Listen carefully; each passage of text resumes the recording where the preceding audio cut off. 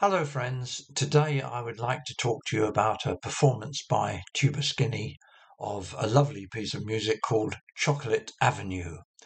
Now, I think they got this from a Clarence Williams recording that was made in about 1933, and when Clarence Williams issued it, it seems as though he allowed people to think that he was the composer, but I have heard that fans of Herman Blount, who was at the time himself a very young and up-and-coming composer, had sent this music in about 1929 or 1930 to Clarence Williams, having himself composed it, and that probably Clarence Williams sat on it for 3 years and then released the tune as if it was his own. Well, whatever the truth may be, it is a very lovely piece of music. Tuba play it in the key of E flat, and if you want to hear a really clear, beautiful studio recording of it, then I can tell you that Tuba put it on their CD that was called Tupelo Pine, that came out in, I think, 2017. So if you want to hear it beautifully played and very clear, then listen to that. But otherwise, I'm going to show you and analyze a video that I made when I was in New Orleans of the band playing this tune. And right at the end of my video, I will let you watch the entire tune performance uninterrupted. Now, many fans tell me that they can't read music and they know nothing about music. So I'm going to try to help.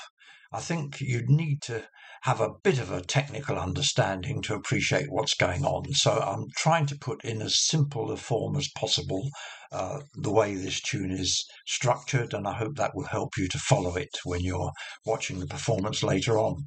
So the first thing is to say that it was very commonplace, and still is really, for tunes to be written in 32 bars. A bar is 4 beats, 1, 2, 3, 4, 2, 2, 3, 4. So that would be 2 bars. And many of those tunes, particularly in the first half of the 20th century, have a chorus which is 32 bars long. And quite often within those 32 bars, they are divided up into 4 groups of 8. And even within those 4 groups of 8, there is a definite structure. And that is certainly the case in Chocolate Avenue, because the first, the second, and the fourth groups of 8 are pretty much the same, but there is a contrasting melody in the third group. So what we do is we call the first group A1, and then the next 8 bars will be A2, and then the third melody is the third section, if you like, is called B, and then finally we come back to the first melody. We call that A3, and that's how we play right through the tune. Now, I've tried to put this onto a clipboard, so I hope this helps a bit. If you look at this, the melody of Chocolate Avenue begins da da da da da, and it goes on with other things, but those are the first 4 bars, so I'm calling that A1. And then when they've played those 8 bars, they play them more or less again. Da, da, da, da, da, da. We'll call that A2. We're now halfway through the tune. Then they come to a contrasting section that I will call B, and this is where, as you see, the tune kind of goes up a ladder. Da, da, da, da, da, da, da, da, da, da, and so on.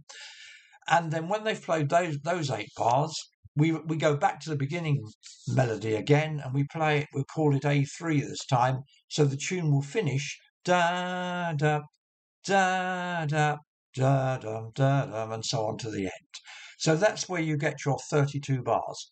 Now, in the case of this performance of Chocolate Avenue, they're going to play right through it 4 times. And as they do so, they will vary which instrument is leading and what is going on and how they're interpreting things. I'll talk about that when we come to it. But if you think about it, they're playing 32 bars 4 times. So what does that come to? They're going to play your 128 bars of music. Exactly. There is no introduction before the thing starts, and there's no little finishing off bit that we call a coda afterwards. They just end on the last note. So you're going to have 180, 28 bars of music. And we're going to start off by listening to the band playing the beginning of this first bit, so you can hear how that melody goes, the A melody, da da da da, and so on. And that is what we're going to watch in this first clip.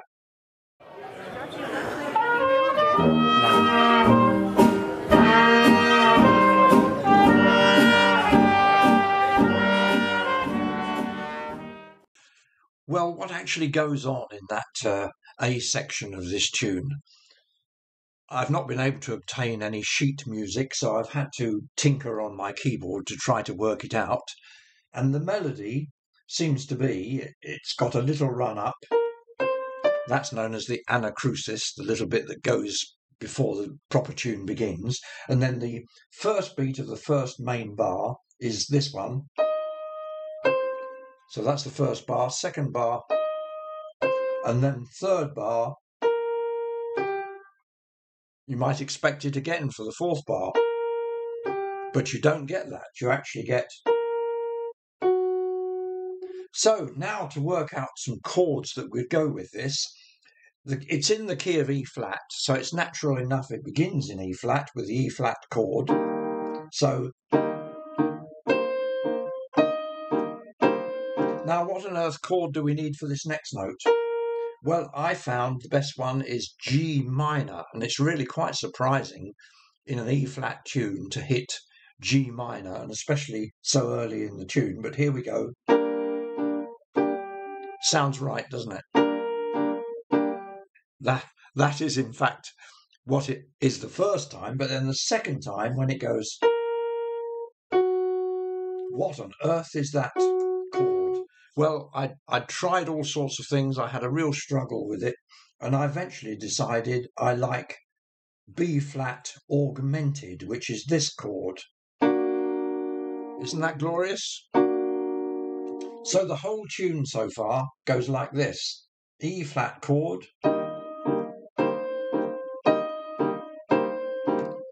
G minor, and this time B flat augmented, and so on. So last time of doing it, E flat, G minor, B flat augmented. There we are. Well, this little sequence of 4 bars with those lovely chords in is played 3 times, obviously being the A section, it's played 3 times in every chorus. The band plays 4 choruses in total, so you're going to get that beautiful sequence 12 times in total in the performance of this tune. So the A section is played twice, and then we move on to the B section, which is the one where we climb up the ladder. Da, da, da, da, da, da. So let's have a listen now to the B section from this first chorus.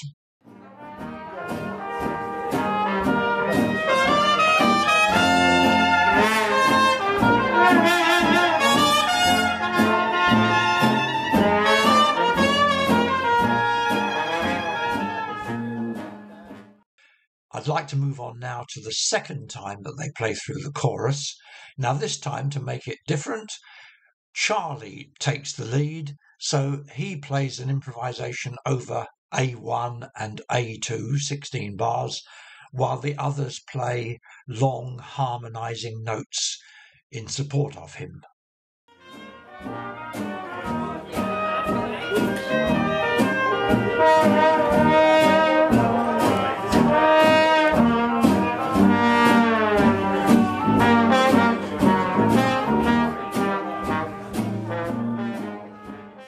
After Charlie has played his 2 8s, A1 and A2, Craig takes the lead and he plays the remainder of the second chorus, that's to say the B section and then the A3 section.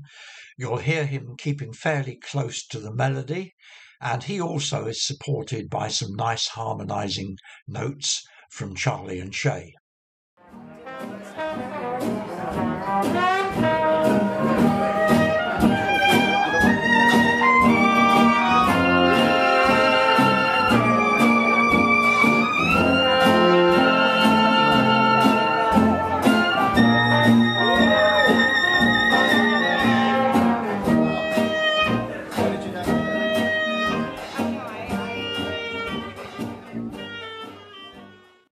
Craig goes on to finish that second chorus, which brings us to halfway through the tune. And then as they start the third chorus, to give some variety, we have the strings taking the lead over the whole of the A1 and A2 sections, the first 16 bars, in other words, and you'll hear some very nice tremolos from Jason.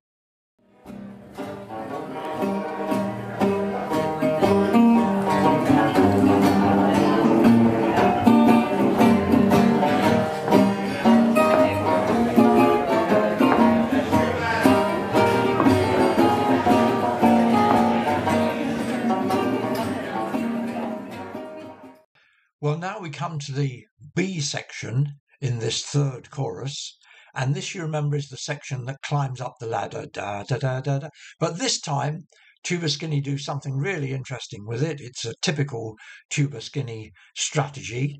They completely ignore that melody, the climbing melody, and they just take the chords that the melody is based on, and they play these in a long-held harmonizing style. Have a listen to this.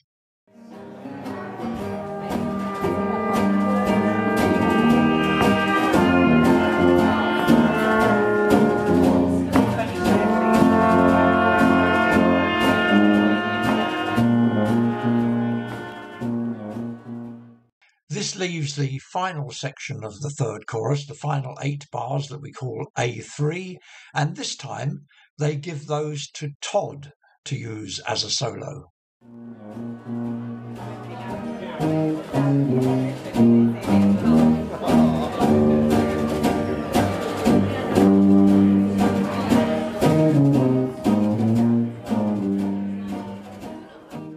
Well, now we have just one more chorus to go, and the whole band has got to play this together.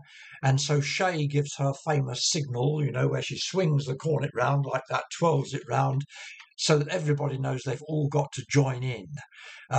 So here's the little clip of her giving that signal. You'll have to be very sharp and quick if you're going to catch it. Just watch her hands right at the beginning of this clip.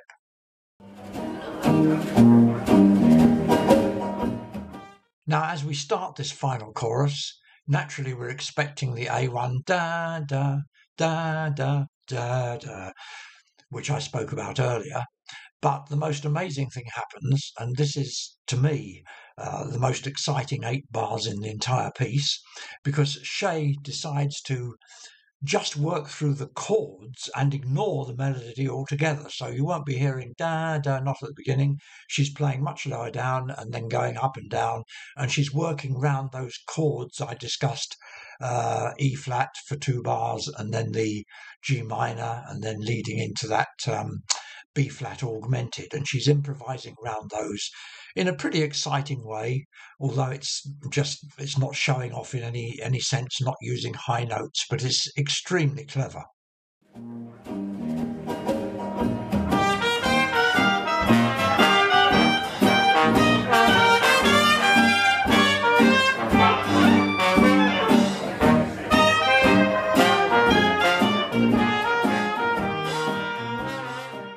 They then play through the A2 and the B section, and so finally we arrive at the last 8 bars, the A3, for the 4th and final time. And here they more or less play the melody nice and purely, because they're bringing it to a very gentle, relaxed rallentando ending.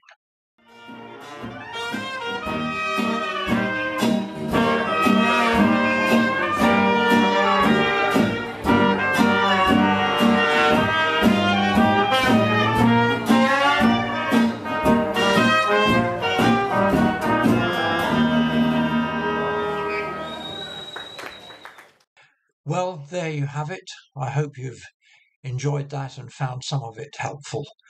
And now you can sit back and relax and listen to the entire performance of Tuba Skinny playing Chocolate Avenue. But from me for now, it's bye-bye.